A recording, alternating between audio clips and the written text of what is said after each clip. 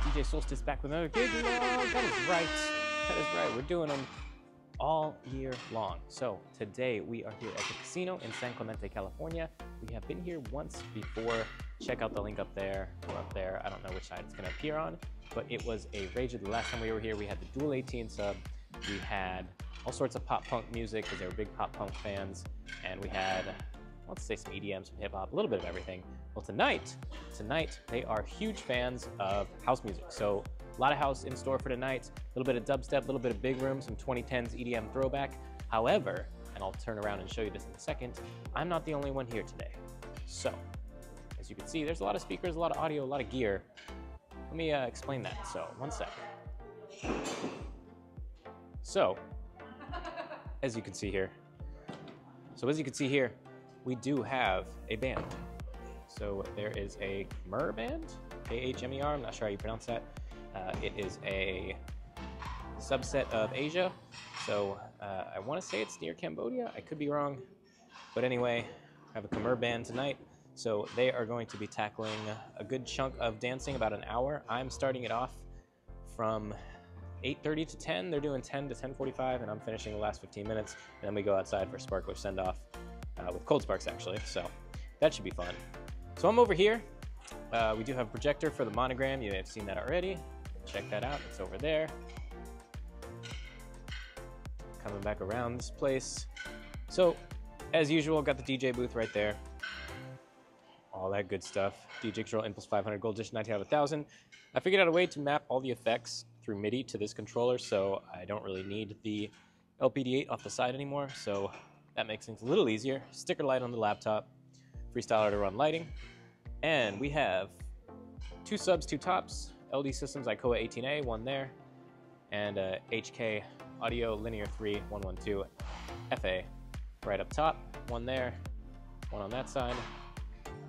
All the QSC stuff is not mine. You may have remembered that I had these KS118s and I did not like them at all. They're great for a band, but for a DJ, they just don't hit as low, and to me, they're not as loud, and I had all sorts of problems with mine electrical-wise, so kind of gave up on QSC after that. For lighting, we've got 2 of our light trees, the mini T-bar. We're gonna do a little bit more today, but we wanted to kind of scale it back because the band is taking up a bunch of the space on the stage, and we didn't want to take up more space. So either way, this is what was in the package anyway.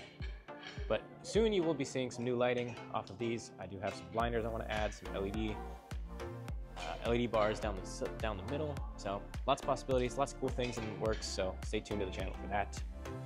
Got the cord running all over there, so everything's running through a crossover, and I just have a through going from one speaker to the other to make it a little easier. So that is how that is working. And up into the speaker. Got to plug in the fog machine still. As you mentioned, all the rest is theirs.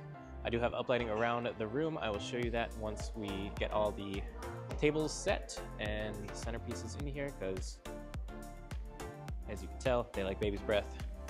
Got some disco balls for the sweetheart table, but there's a lot of really cool stuff outside in terms of decor. Really, it's just a bunch of baby's breath. But either way, I think it looks cool. And that's it. So that's pretty much it. I'm changed, I'm ready to attack, and it should be a fun night.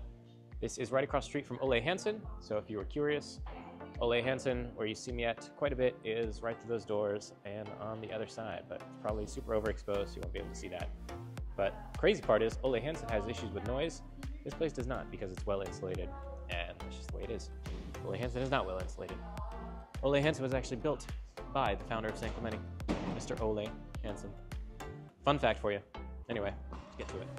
And quick note, I forgot to mention, the monogram is actually from Projectogram, so link in the description below, projectogram.com. They've got a great site you can send your clients called mydigitalgobo.com, where they can choose any design, and then they just choose that number, you get it all set, put the names in, that's it. Mount is also from Projectogram, very fancy mount, and fits on a pole stand. They do now make a skinnier version, so I'm gonna get that. But this one is fine for now, so as you can see, boom. All right, let me show you ceremony. And we are at the ceremony site right now. I think I have noise cancellation off, so let me know if this sounds better or worse and how much background noise you can hear. Big crowd in store for today, 210. So, should be fun. Check out all the baby's breath if you could see it. Plenty of it everywhere. Looking nice. For ceremony, we just have a Thump GO right there. Sennheiser wireless mic up top, being powered by a battery bank down below. Got all my notes here. Once again, you don't need Vibo when you're good like me. Battery bank down there. iPad for music. Wireless mic. This is not my table, but I'll put my things on it. And just gator stand. And that's pretty much it. That's all you need for ceremony. This sets up in under 2 minutes, I want to say. And that's all it takes.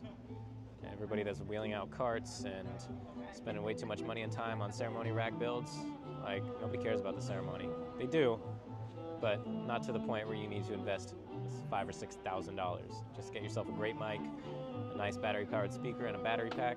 And you're good to go. We do have lapels as well, but we hardly ever use them. So let's get started.